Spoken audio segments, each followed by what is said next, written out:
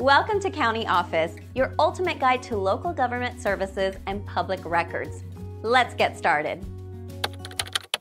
Can Veterans Affairs Police carry a gun? The Veterans Affairs Police are a unique law enforcement group. They serve to protect VA facilities and ensure safety for staff and veterans. Like other police forces, they undergo rigorous training. This includes training in law enforcement tactics and protocols.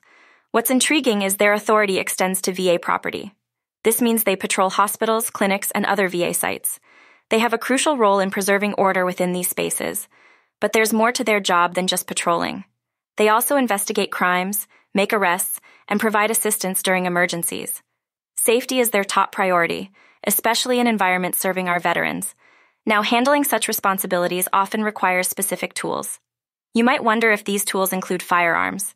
It's common for law enforcement officers to carry guns, right? Well, the answer to whether VA police carry guns is quite straightforward. Yes, Veterans Affairs police officers are authorized to carry firearms. They carry guns as part of their standard equipment. This ensures they can respond to threats effectively. Their ability to carry firearms is governed by federal law and VA policy. This is in place to ensure the protection of everyone on VA premises. Remember, these officers are federal employees. This means they must adhere to strict guidelines and training standards.